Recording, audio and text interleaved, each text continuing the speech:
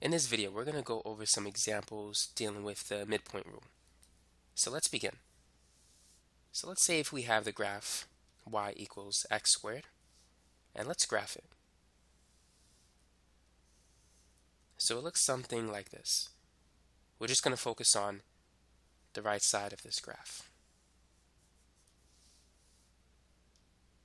Now, let's determine the area under the curve from 0 to 8. Let's see if we can estimate it using the midpoint rule. And we're going to break it into 4 subintervals. To calculate the length of each subinterval, you can use this formula. Delta x is b minus a divided by n. So we want to find the area over the closed interval from 0 to 8. So a is 0, b is 8. So 8 minus 0 divided by 4 is 2. So the length of each subinterval is 2. So that's delta x. By the way, before watching this video, I recommend watching my other video on Riemann sums, left endpoints and right endpoints, and you could find it in my new calculus video playlist, or you could search it in YouTube. So let's continue. Now what we're going to do is we're going to draw 4 rectangles using the midpoint rule. And you need to draw the rectangles starting from the midpoint of 0 and 2, which is here, and the midpoint of 2 and 4, which is 3, the midpoint of 4 and 6, that's 5, and the midpoint of 6 and 8, that's 7. So we're going to draw a rectangle where the line intersects that point.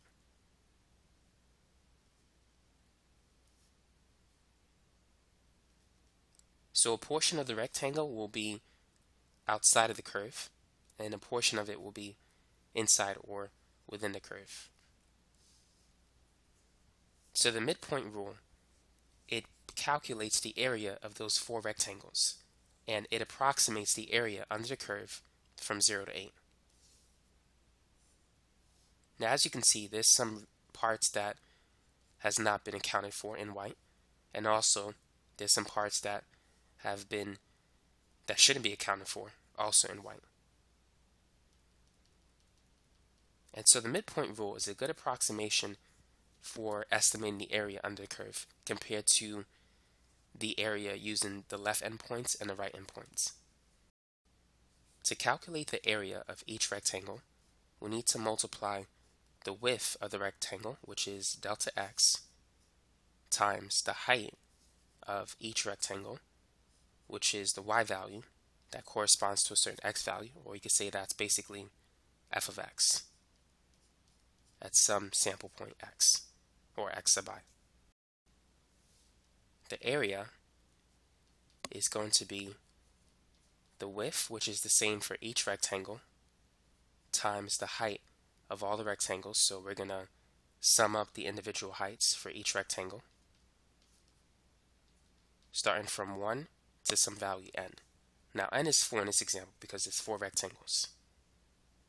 What we need to do is create a number line. So going from a to b, 0 to 8, and there's 4 subintervals.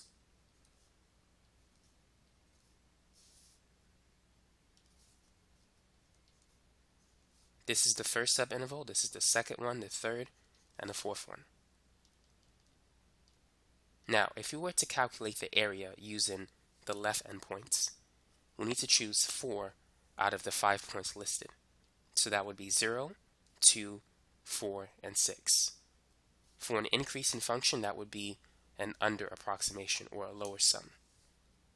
If we were to calculate the area using the right endpoints, we would use 2, 4, 6, and 8. So this would lead to an over approximation, or an upper sum for this example.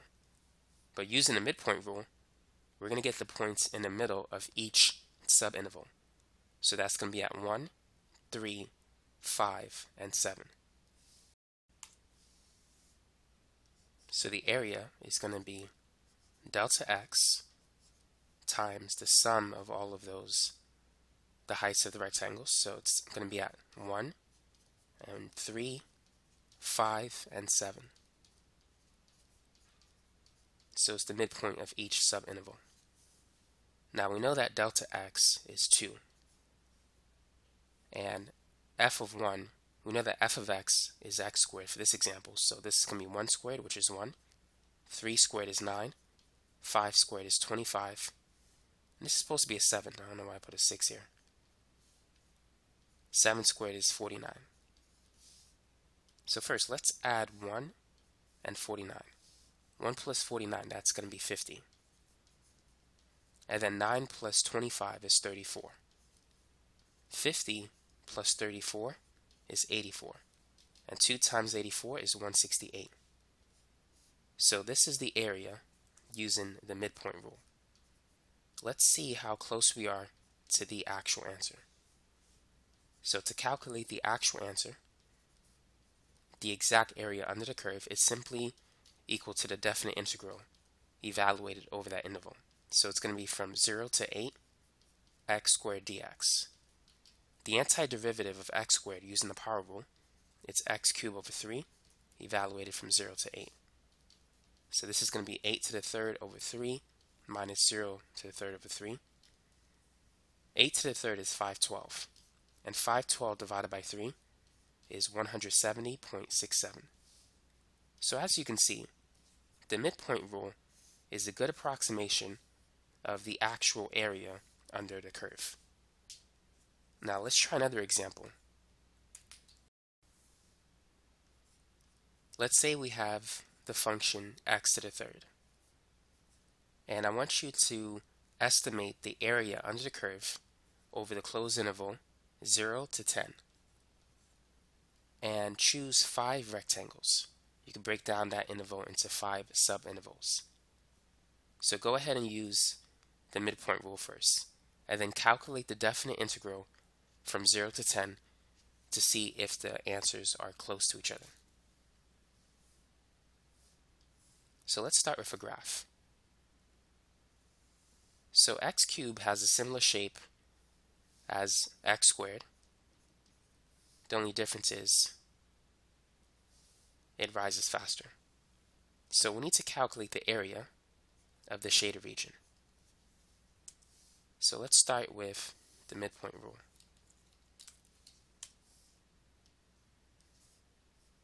So let's create a number line from 0 to 10. And let's calculate delta x. So delta x is going to be b minus a over n. A is 0, b is 10.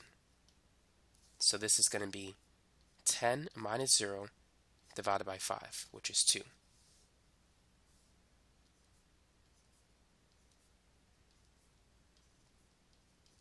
So these numbers will differ by 2. Now, to use the midpoint rule, we need to get the midpoint of each subinterval. So that's at 1, 3, 5, 7, and 9. So the area is going to equal delta x times the sum of f of x at these different values, going from 1 to 5. So we're going to have 5 values because n is 5. Now delta x, we calculate it to be 2. And then this is going to be times f of 1 plus f of 3, and then f of 5 plus f of 7 plus f of 9. Now f of x is x cubed, so this is going to be 1 to the third power, which is 1. 3 to the third power, that's 27. 5 cubed, 5 times 5 times 5 is 125. And then 7 to the third power, that's 343. And then 9 raised to the third power is 729.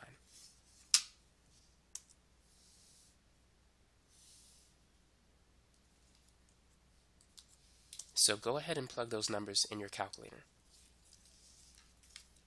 1 plus 27 plus 125 plus 343 plus 729.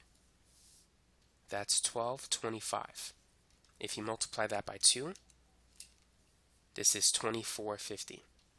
So that's the area using the midpoint rule. That's the approximation for the area under the curve.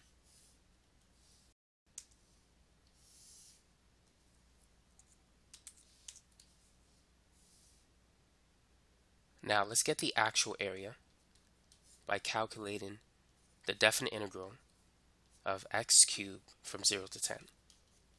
So the antiderivative of x raised to the third power is going to be x to the fourth power divided by 4. So this is going to be 10 to the fourth power over 4 minus 0 to the fourth power over 4.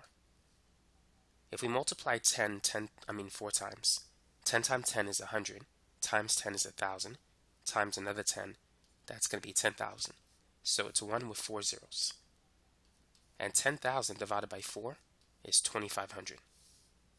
And so 2450 and 2,500, they're pretty close to each other. They're not too far apart. And so as you can see, the midpoint rule is a very good approximation of the area under the curve. You could use it to estimate the value of a definite integral.